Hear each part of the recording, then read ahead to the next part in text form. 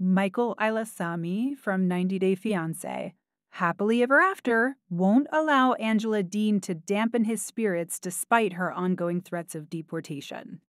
Michael relocated to the United States in December 2023 on a spousal visa to start a fresh chapter with Angela. However, their relationship was strained by Angela's lack of trust in Michael due to his previous cheating scandals.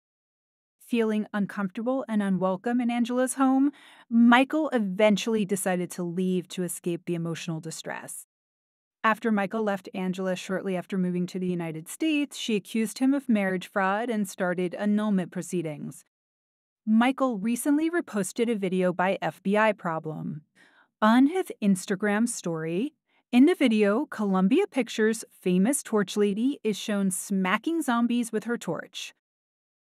The caption of the funny video reads, "Don't ever let anyone dim your light." Although Michael didn't provide further explanation, it can be concluded that his message was aimed at Angela, who has been attempting to undermine his morale and accusing him of taking advantage of her to achieve his American dream. As soon as Angela filed for an annulment, Michael started a fundraising campaign to hire an excellent attorney to help him. Within a month, he collected over 50 in donations, exceeding what he needed to defend himself against Angela in court. With financial backing and substantial evidence of Angela's verbal abuse, Michael is no longer worried about losing the case and facing deportation. He is confident that Angela is unjustified in her actions and won't be able to annul their marriage due to their nearly 4 years of marriage before his arrival in the United States.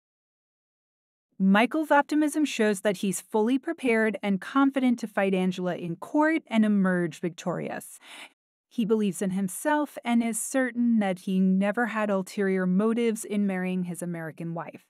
This is why he remains calm and has a lighthearted attitude as he approaches the legal battle. Michael's positive mindset is fueled not only by financial support and proof of Angela's abuse, but also by the immense support from 90 Day Fiancé fans. With this backing, he is now able to pursue his longtime dream of becoming a social media influencer.